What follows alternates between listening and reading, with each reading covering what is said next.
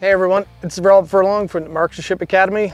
I'm here with John Sali, who just finished up taking first place in the King of 2 Mile in Canada. John, how'd it go? It went well.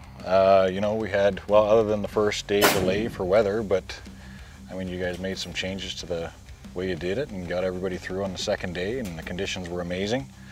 Probably about the best we've ever had out here, I'd say, close to it.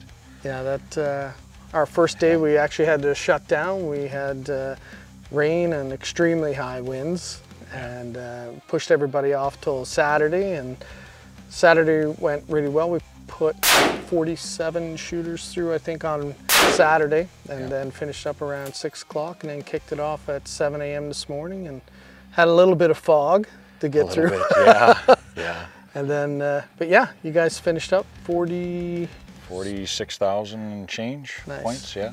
That's awesome. You know, yeah. And every Jordan, year it just gets better, right? Jordan, who's camera shy, was your spotter. Yeah.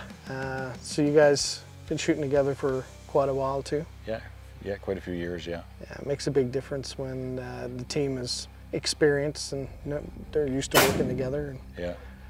the wing calls is the big thing, as you know. Yeah, well, yeah, it's all the spotter, and unfortunately he doesn't want to be interviewed, so. But it is a big team effort, and for all you guys out there that are watching, try to make the opportunity to come out.